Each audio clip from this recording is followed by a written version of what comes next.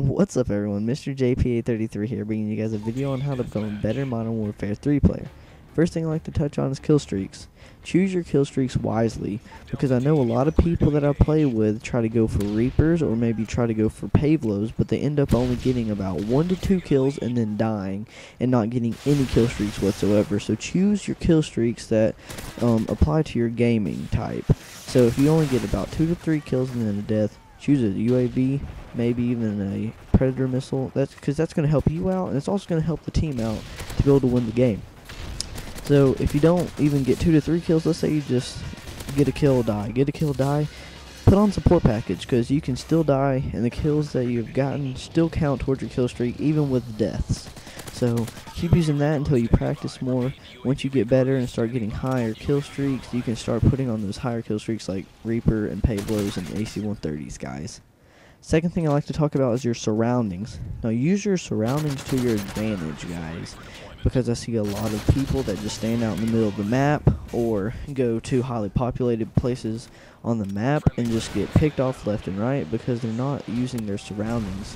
If you see a barrier or you see a wall, use that to your advantage, guys. A lot of people call it head glitching. If you pop out, go back into crouch mode, pop out, shoot some, and go back into crouch mode, that is technically called head glitching, and a lot of people get mad about that. But guys, it helps you be more protected, so you're not just out in the middle shooting. You actually have a wall to cover you, and it gives the enemy a smaller target to shoot to. So if I were you guys, use your surroundings. Really look around the maps. If you have to, go into a private match, maybe check out the map that you're about to play, learn some of the spots on the map, and then go play, guys. That's what I used to do, and it's helped me out a lot.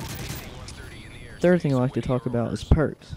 Use your perks to your advantage also, to what type of gun you're using, or how your game type, or how you play the game. I rush a lot, so guys, I'm going to set my perks to what helps me the most rushing. If you camp a lot, use the perks that are going to give you an advantage to camping. Like a lot of snipers use trophy system, so Predator missiles and missiles will not kill them.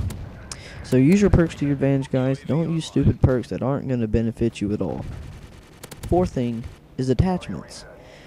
Now, a lot of people try to get challenges for attachments or for their gun and put on stupid attachments, and I mean, I can see if you're trying to get a challenge for the gun, use those attachments, but otherwise, if you're not good with them, don't try to play with them. I see too many people on Xbox Live try to be the next X-Jaws or the next White Boy 7th Street using whatever guns they use, and they end up not being successful with them.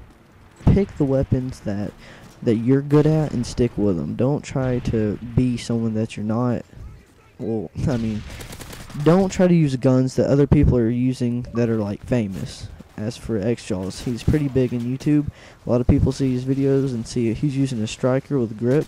Oh, let's go use that. Or if he's using PM9 with silencer, let's go use that. And they end up doing terrible, guys.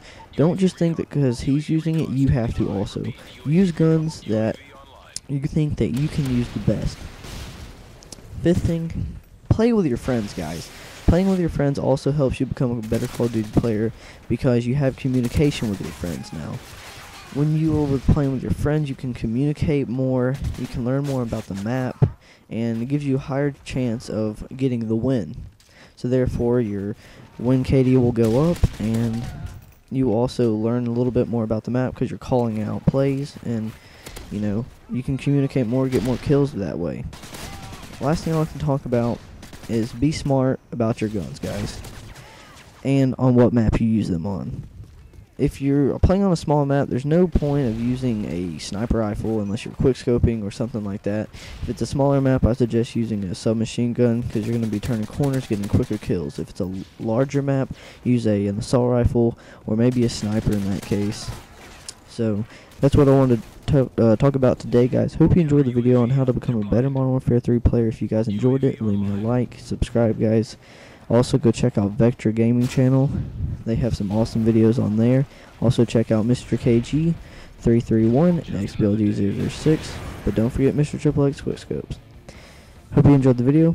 I'm Mr. JP833, and I'm out.